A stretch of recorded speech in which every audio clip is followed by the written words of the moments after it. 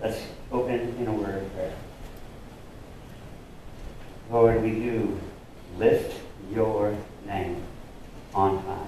You are the point of why we gather. You are the reason that we exist. You are who we come here to hear from. And so that's indeed what I would pray, that you would fill me with you, your presence, your spirit, that you would purge me of any sin, my own opinions even, that you would speak forth which is right and true, and that your people would be receiving what it is from you, that they would be alert, attentive to what it is that you want to communicate to them this morning. We ask this in Jesus' name. Amen.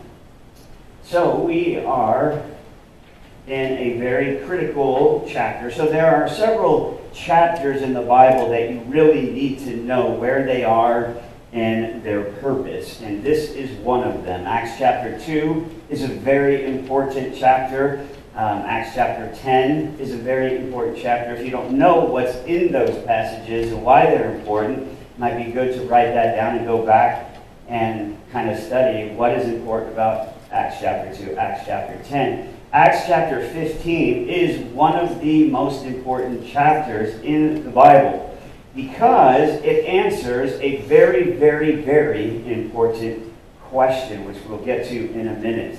It is the first ecumenical, if you will, council of churches where God is working through the human elements of the apostles and the elders to come up with a doctrinal position, one that is this way and not this way. And as I mentioned, the Council of Nicaea was one of those. Council of Chalcedon is one of those. We have had 7 councils, and unfortunately, the church is so divided, I doubt we'll ever have a council again to decide doctrinal questions because their denominations decide different things.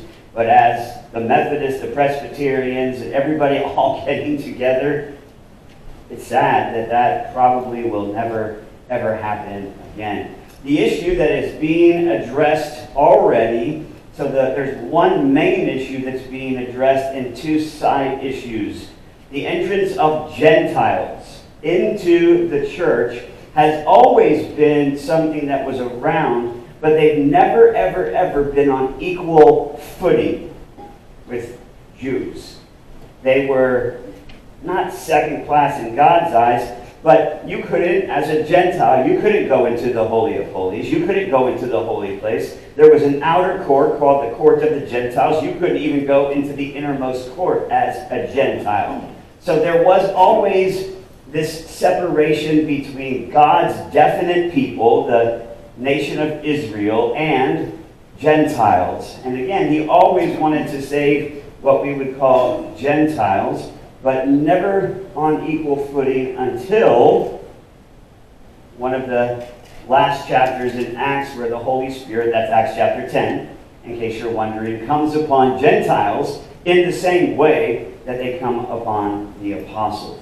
It's also important for us to know, if you remember, we just got back from Paul's first discipling journey, and that was in the region of Galatia. And that's important. So between Acts chapter 14 and Acts chapter 15, I believe that the letter of Galatians was written. So he just went through the churches, and you already saw Galatia is a region. So there isn't one location, it's several cities, so he's writing to those several cities. And the reason that I believe the dating of the book of Galatians happens before 15 is because Paul never mentions the Jerusalem Council, and he's dealing with the same topics. And in fact, Acts 15 is so important, it is how we date most of Paul's letters, mentioning or not mentioning this big moment in this Jerusalem Council.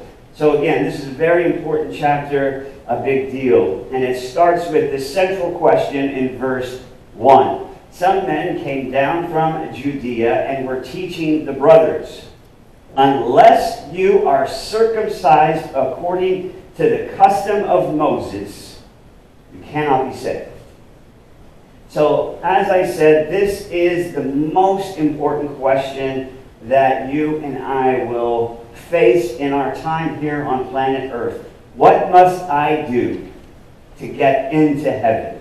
That's what this question is addressing. And there are some, now you have to remember, they are so attached to the law. For 1,500 years they've been following the law. And so doing the same thing the same way for 1,500 years, you can see it's very difficult to let go of what you've been doing for 1,500 years. And so they think that the only way, sure, you can believe in the Messiah, Jesus, but you also must be circumcised according to the law and follow the law.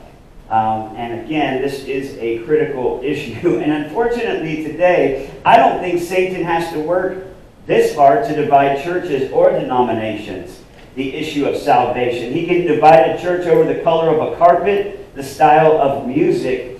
Unfortunately, we are a lot more maybe fickle than the early church was. So 15 years after Jesus ascended into heaven, Acts chapter 15 is written. This is, again, the first issue that they're dealing with that is having reverberating effects throughout all of the region. They're going to establish a formal doctrine. And here's the side questions. Can the Gentiles be on equal standing? And how does the law of Moses apply to a believer when they're saved? That's really what the Jerusalem Council was coming together to address. And it's interesting, in 1786, William Carey laid the burden of world missions before a ministerial meeting in Northampton, England. And one of the leaders of that told him, and this, again, the point is how hard it is for us to change mindsets or transition. He said, "Young man, sit down. When God pleases to convert the heathen, he will do it without your aid or without mine."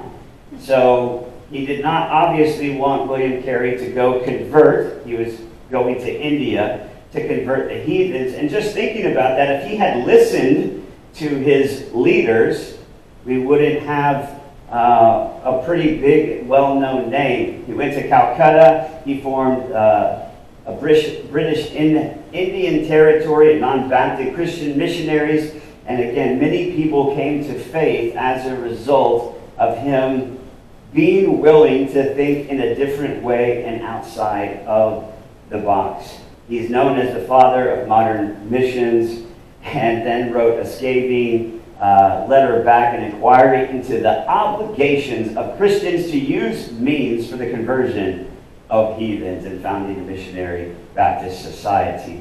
So, Acts chapter 15. Some men come down from Judea and were teaching the brothers. Now, we're going to call these unbelievers, these Judaizers, because it doesn't say they were saved.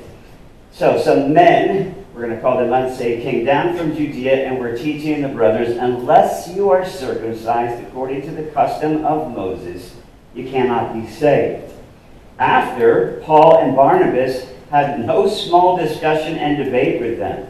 Paul and Barnabas and some of the others then were appointed to go up to Jerusalem to the apostles and the elders about this question. So being sent on their way by the church, they passed through both Phoenicia and Samaria, describing in detail the conversion of the Gentiles. So they're starting to spread this message that the Gentiles are going to have some equal footing, and brought great joy to all the brothers. When they came to Jerusalem, they were welcomed by the church and the apostles and the elders, and they declared all that God had done with them. So, again, without the authorization of the Jerusalem church, these Judaizers, these self-appointed guardians of truth, are now teaching the Antioch believers. So they're in northern territory in Antioch, and they're teaching them theology that you must be circumcised to be saved. We even think that they were probably refusing to eat with the Gentile believers.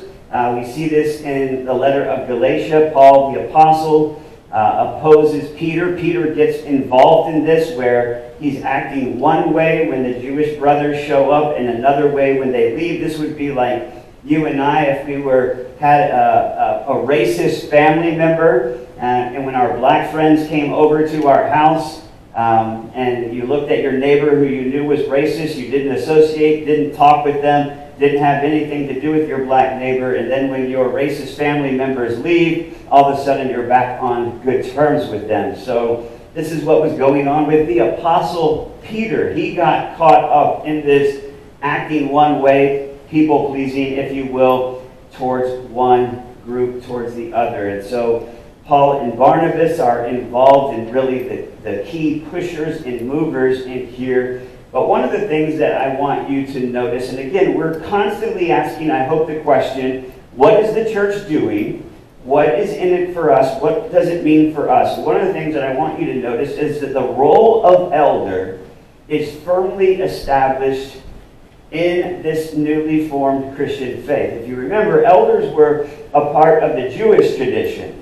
But now we're seeing this role, because in verse 4 it tells you when they came to Jerusalem, they were welcomed by the church, the apostles, and the elders. So we have a very established role that moves from Judaism to Christianity, and that is the role of the elders.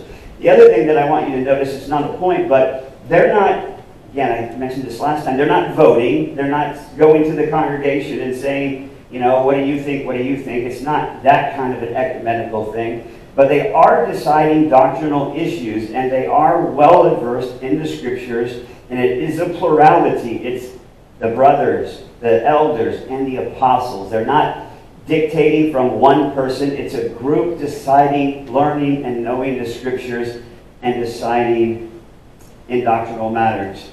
Then we also notice that in verse 3, as they're going, and this is very important, as they're traveling, they are using every opportunity to teach and to evangelize. Verse 3 says, being sent on their way by the church, they passed through Phoenicia and Samaria, describing in detail the conversion of the Gentiles. So as they're going and traveling about, they're always, whether they're at Walmart's, whether they're at the river stop, whether they're at a wedding, whether they're at a baseball game, whatever they're doing, they're advancing the gospel. And again, I forgot to ask Don Rowe for permission to share this illustration. Can I share an illustration about Mark and when you came over? Okay, so just as an example, on Monday, Don Rowe, who is Jesus with skin on for this gentleman named Mark. Mark had a stroke. And Don was the only person there for him. In fact, he went to this hospital so that Don could be there to take care of him. And so, again, he's being Jesus with skin on. He brings him over on Monday to actually converse with Levi about coins. And so I engage in a conversation with him, and I just ask him, start fishing. I asked him about how this has impacted his faith and how his medical challenges might help prepare him for eternity. And then before he left, I prayed for him. And I was really surprised that he said, I was the first person to pray for him since he's been out of the hospital. And so I'm thinking, I wonder, again, how many Christians he may have encountered along the way. So whether we're meeting with friends, whether someone brings over, again, we need to be fishing for the souls of men. And again, the reason I call it fishing is if they're not biting, if he's not responsive, which he wasn't really terribly responsive, then I'm not going to thump the Bible over his head and say, you're a sinner, you're headed to hell. You're going to die right now from your issues. I'm trying to present Jesus and get him to know Jesus, not dealing with controversial issues. So this became a discussion at our elders meeting, and I just need you to know that we're thinking about and want you to be thinking about all the time with all of your friends and family, acquaintances, co-workers, how you can bridge those conversations into the gospel. You've noticed that the early church is doing that. And if they had not done that, You probably wouldn't. Can you imagine if they only just shared one person and kind of just stayed in their little holy huddle and they didn't start evangelizing and sharing the gospel? We wouldn't have the faith we have. So again, I just want to continue to encourage you to share the gospel no matter where you are. And again, I keep mentioning a wedding because maybe you don't know, Shane and Erica Wibbles got married last night. You could have come and you could have seen Randy and Carla doing the boogie. They were shaken down, or Doug and Carrie. So it was a sight to behold for certain, all of us dancing. Oh, no, we weren't really dancing. We were just moving. We were exercising. That's what we call it. Verse 5, some believers who belonged to the party of the Pharisees. Now notice, believing Pharisees. Some believers who were Pharisees, that's important, rose up and said, well, is it necessary to circumcise them and to order them to keep the law of Moses? So, I want to break the Jerusalem Council down into 4 movements, if you will. And verse 5 is the first one. We'll see the Pharisees, believing Pharisees, rising up and agreeing with the Judaizers of verses 1 through 3.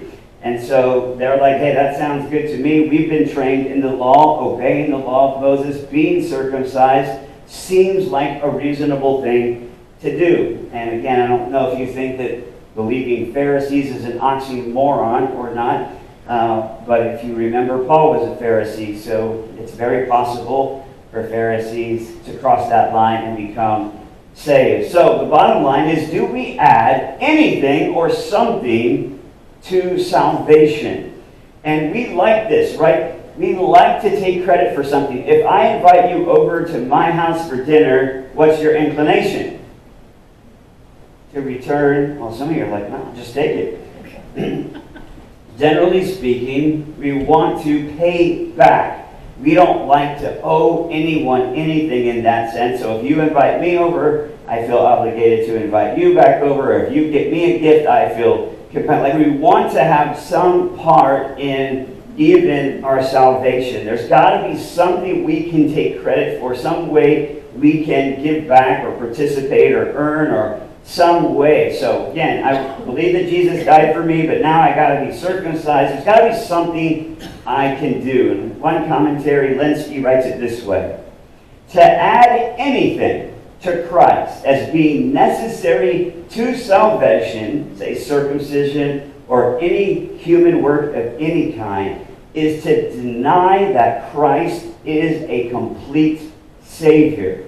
It is to put something human on par with Him.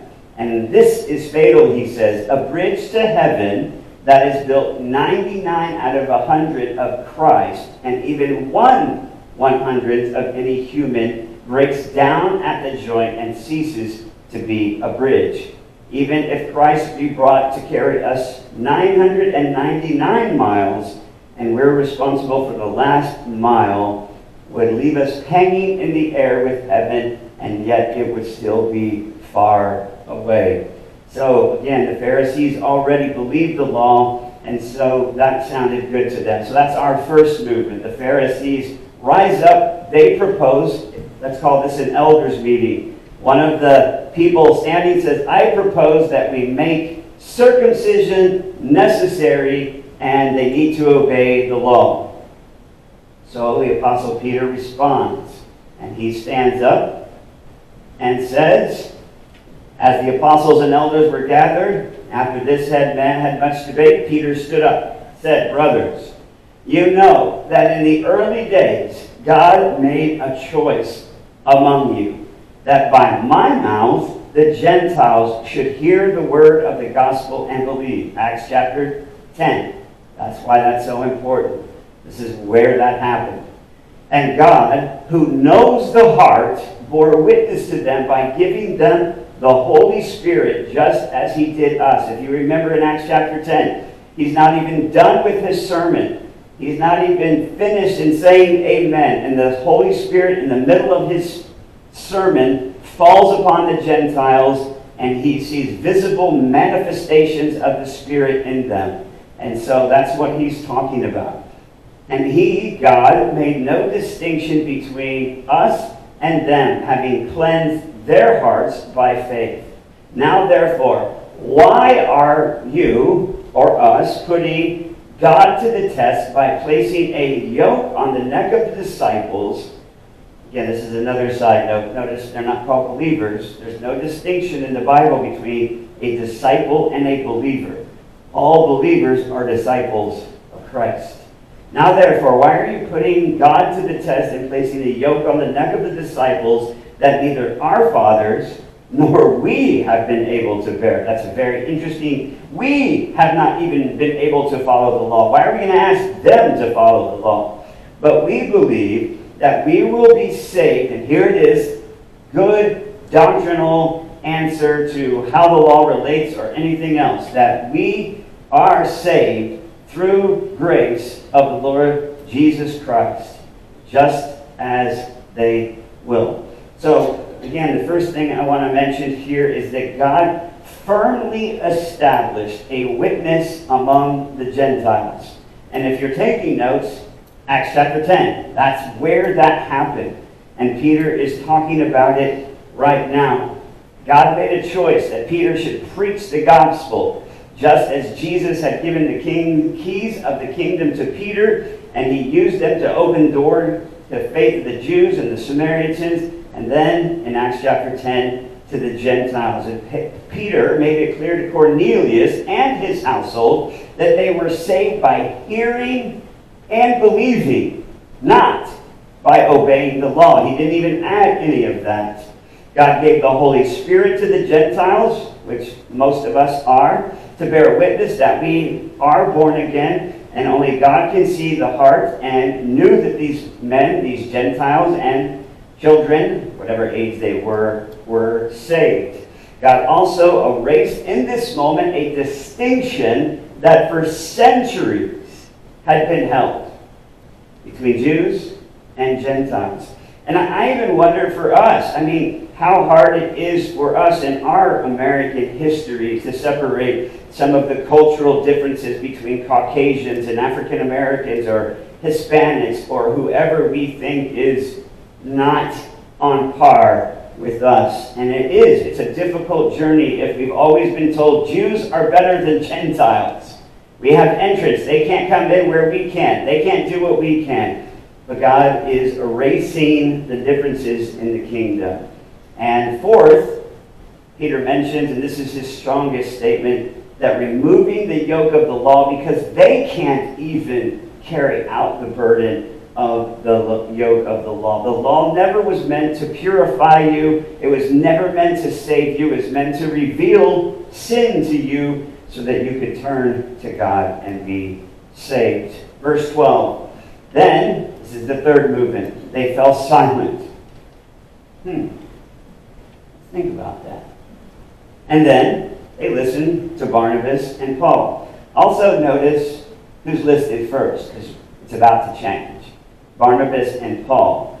But then it will become Paul and Barnabas. You'll see that shift in Luke's intentionality. So as they listened to Barnabas and Saul, as they related what signs and wonders God had done through them among the Gentiles. Now, what were the signs and wonders that were done among the Gentiles? They were saved. I don't know if you realize this, but you crossing the line of faith is a miracle. It is a sign and a wonder. That's mainly what happened in Acts chapter 13 and 14. We did see one blind man get saved, but it says signs and wonders, and most of it is the Holy Spirit coming upon Gentiles. So God proved his witness among the Gentiles with signs and wonders. And I was talking even to Matt after the elders meeting. I just would love to have some signs and wonders happen. I'd love to be able to just convince you that God is in our midst, blessing our church. Lucas, walk in here and speak and testify to the wonder of Jesus. And then you watch him walk up here and start talking. Would your jaw drop? I would hope it would, because that would be a bona fide divine miracle. No one could question it, no doubt about it. You couldn't say a doctor did it. You couldn't credit anybody else but God in healing. If that little boy got up out of that wheelchair and started doing, in fact, we might even allow dancing in here if he could go around and dance. That boy could get out of that wheelchair. Do we pray for stuff like that? I do. I hope you do.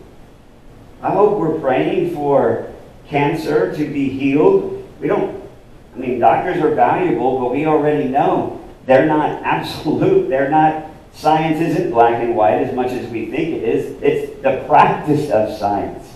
So yes, we go to doctors, and yes, we hope that God does wonderful things through stem implants and all kinds of other things, but at the end of the day, God needs to touch us in a particular way, and I pray that He will continue to do that in our midst. But the greatest miracle is those who are crossing that line of faith and becoming children of God. That is the miracle that we need to talk about the most, praise God for the most, and that's why it's so important for us to share the gospel with others. And again, one of the things that I want to encourage you, I really don't like it when I hear somebody give a testimony and they get up and they say something like this. They're like, my testimony isn't very exciting. I've been a Christian most of my life. I followed Jesus from a wee age of 5 years old. And my testimony is boring. What? Because I'm a high school dropout and a drug dealer? That's what you want for your children?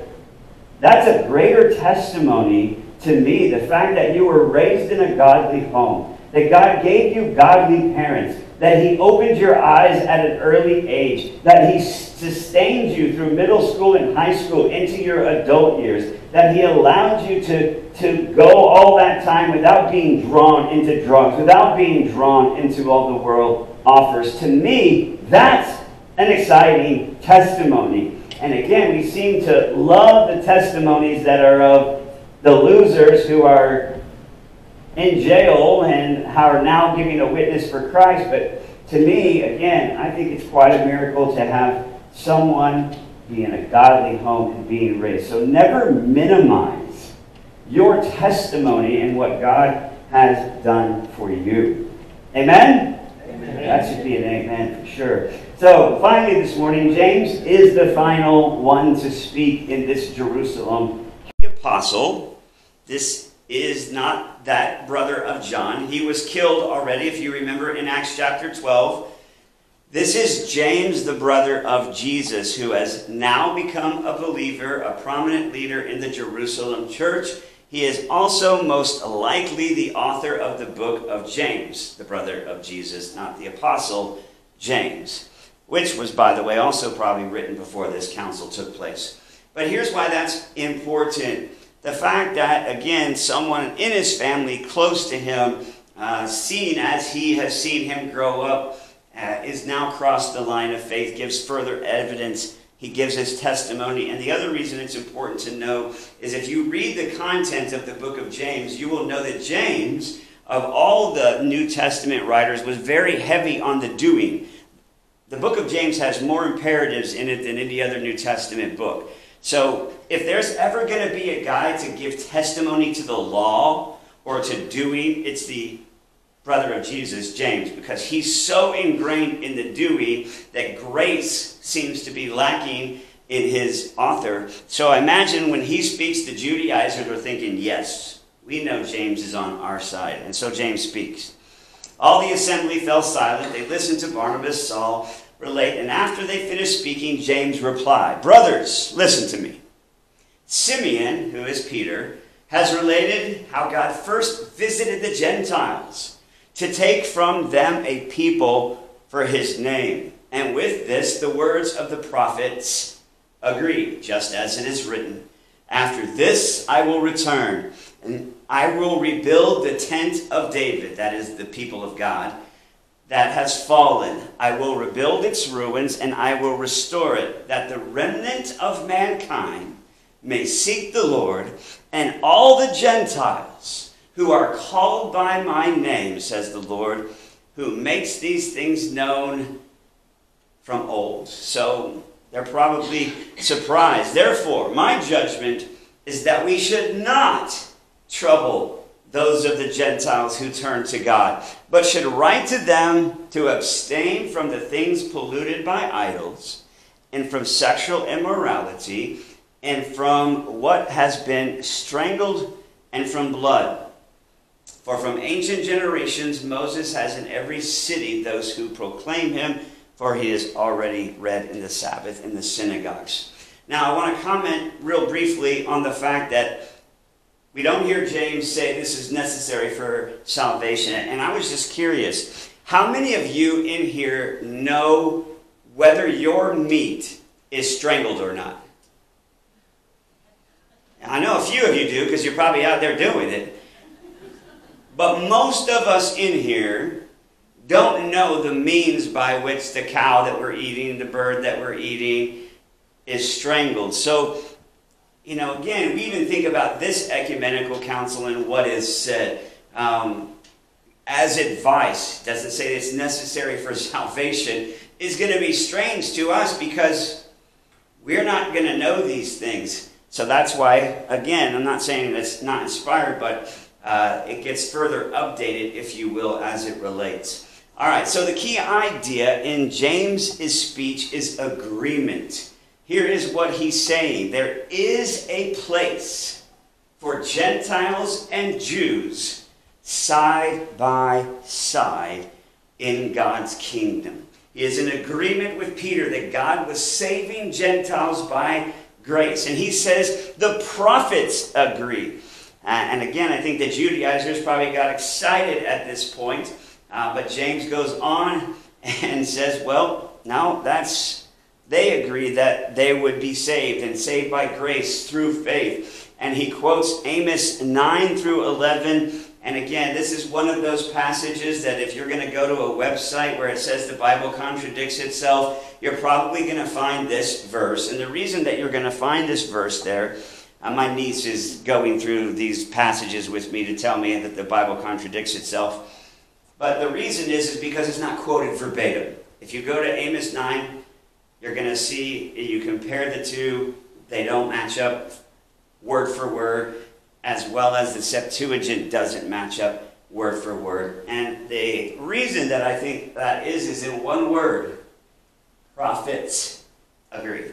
I think James, he didn't say the prophet, Amos, he says the prophets agree, and I think he's summarizing the ideas in Amos 9, in Isaiah, and other places that basically, he's definitely taking this quotation from Amos, but the point is that he's saying there is room for Gentiles and Jews side by side in God's kingdom. We'll see this played out in Romans and other places. It'll have more detail. Amos also prophesied that the fallen tent, which is the people of God, would be raised up and God would fulfill his covenant with David, and that king would sit on the throne. That future king is, of course, Jesus Christ, that son of David. So the only Jew alive today who can prove his genealogy and defend his kingship would be King Jesus. And so the conclusion, therefore, is that they are saved by grace through faith. We're not going to put the burden of the law, the burden of circumcision on them. Therefore, it's not upon you either. And then we have that statement and summary. Salvation is by faith in Jesus Christ, by faith through, that was supposed to be grace. My apologies. Then I need to explain one more word. Salvation is by faith in Jesus Christ through grace with proven faith. Why do I say proven faith? And I think the answer, this is what you can summarize. We should write to them to abstain from things polluted by idols. In other words, that there has always been in the mind of God, and especially in James with all his imperatives, but this is true of the whole counsel of Scripture, that those who are saved show themselves to be saved by the fruit that is in their lives. So a prayer said in VBS or Awana in 1912 with no evidence of salvation or fruit would be of cause of concern, and should be. So that is true. It is a proven faith. We demonstrate. I'm not a drug, just in case you're wondering, I'm not a drug dealer anymore.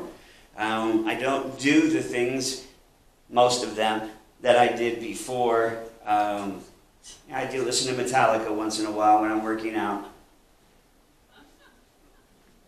A couple of you are like, who's Metallica? That's all right. Don't look them up. Your whole view of me will change after that. But the point is yes, there should be evidence that we're not the same as we were. And by the way, this should be true as we, I don't know what the difference between a 75-year-old artist and an 84-year-old artist are, or a 75-year-old Don and a 92-year-old Don. But even as you get more immature, there still should be growth in grace. There still should be things that the Lord is doing, because you're not home yet. You're not glorified yet. So there are things in you. This should be true of all of us. We should see evidence of our salvation. But know that all of that is by faith through grace.